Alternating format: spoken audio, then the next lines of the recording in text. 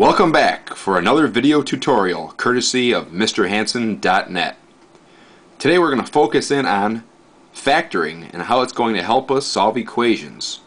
Here's an equation. We have a squared plus 13a plus 36 equals 0. So anytime you see an equation, you're thinking about how the left side must equal the right side. So these three terms must add up to equal to 0. Well, we're thinking about what number can we replace into here and replace into here, add those up plus the 36 and get 0. I have no idea. This is definitely not something you want to use guess and check on. There must be a more precise, simple method. The problem really is that we have both an a squared term and an a to the first power. If we just had a by itself, we'd be a lot better off. The way we can do that is through factoring. Of course, the first thing we want to look at is there a common term between these three that we can factor out right away?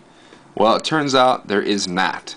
So we're going to break it up into the product of two binomials.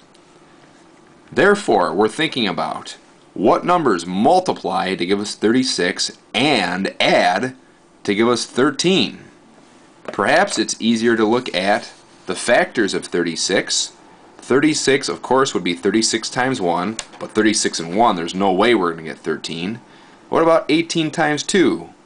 That gives us 36, but can you add 18 and 2 to get 13? Nope. 6 times 6 also gives us 36, but does 6 and 6 add up to give us 13?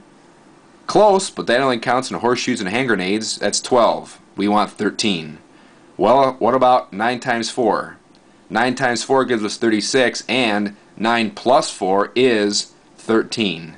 That's the solution here. So we're going to work with using 9 and 4. Breaking this thing up into two binomials, we have a plus 9 times the quantity of a plus 4.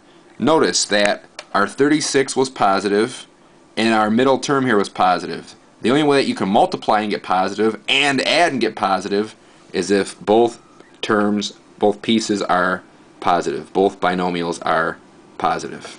Now, there's something in algebra here called the zero product property.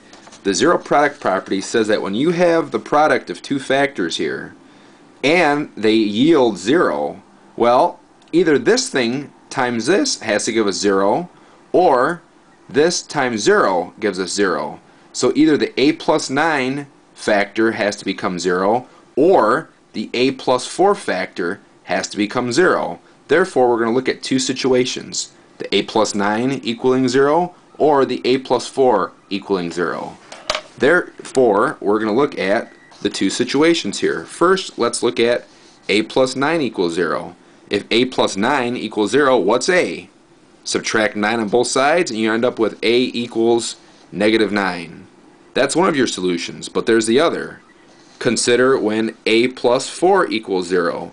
If a plus 4 equals 0, what is a? Subtract 4 on both sides and you end up with a equals negative 4. So there you have it. Your solutions are negative 9 and negative 4.